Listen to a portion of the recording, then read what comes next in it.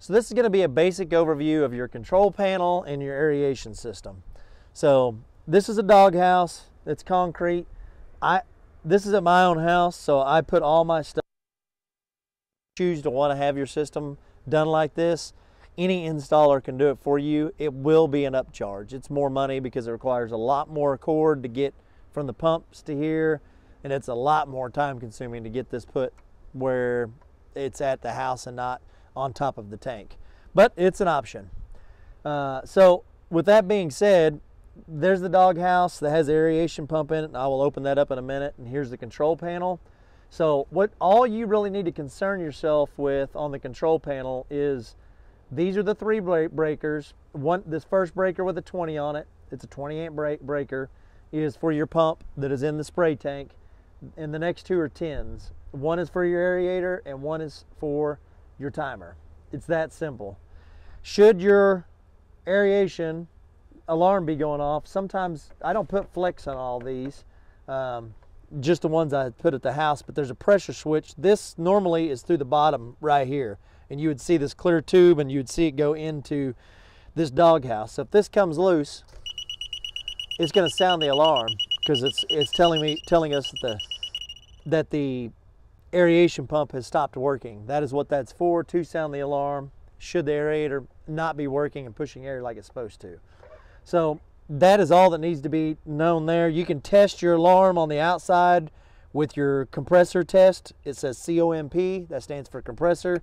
If it's making a loud beep and it's telling you something's wrong, you can come out and push that from run to mute. There's 3 settings, run, mute, and then the test, and I'm testing it. That's what's making that noise. On the side is HWA is what's on the sticker, high water alarm. So what that's telling us is that something is wrong with the pump or the floats or a combination of all 3. Because there's 1 pump and 2 active floats, and the 3rd float is just an alarm float. But you can, if this is going off, and it's the red light, that is telling you there's something wrong with your pump. Yellow light is for your aerator, red light is for your pump and your spray tank. You need to contact a professional to mess with that. I highly advise that you don't mess with it yourself.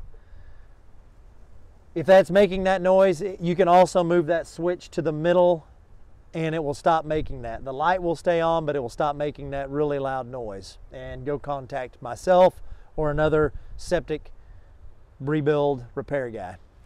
So let's pull this off. By the way, these concrete lids are very heavy. Let me grab my drill. There's a screw right on top of this aeration. You can pull that off. You can see, you can tell that mine is dirty right now. I need to take this inside and clean that out. And there's a little filter on the top of this right here. You can take this inside and just gently rinse it out with water, get it all clean. Do not put this back in until it is completely dry. I would give it like 30 minutes because once you get it completely wrung out, it's so thin, as long as you set it in a dry or a sunny spot, it's going to dry out really fast. Don't put it somewhere where it's windy because it doesn't weigh anything and it'll blow away. But once it's completely dry, you can stick this back on top of there. You don't have to turn this off. It's not going to hurt it to be sitting there for an hour without the filter in it. I would highly suggest you not run it without the filter, period, because it'll burn it up faster. And then you just put your screw back in. Oh, got it on backwards. Tighten that up. And put your lid back on.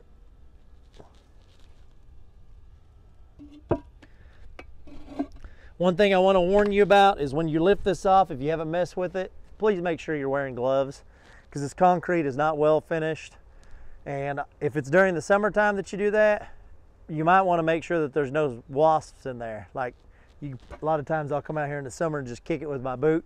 If something starts flying out of there, at least I got a chance to run. Or if there's, and the other reason I like to wear gloves is because that's all, a lot of these sometimes are in weird, like mine's in this weird corner where it gets really hot, and there could be a black widow in there. And I'm not trying to scare you. I don't want anybody to get hurt by a wasp or get a spider bite. So just put some gloves on give it a gentle kick. If some wasps fly out of there, at least you know to go get some wasp spray or get somebody to help you, and then take that thing off. So that's a basic overview of what you can with understanding the control panel and your aeration pump, and that's pretty much what you need to know for this system. Thank you.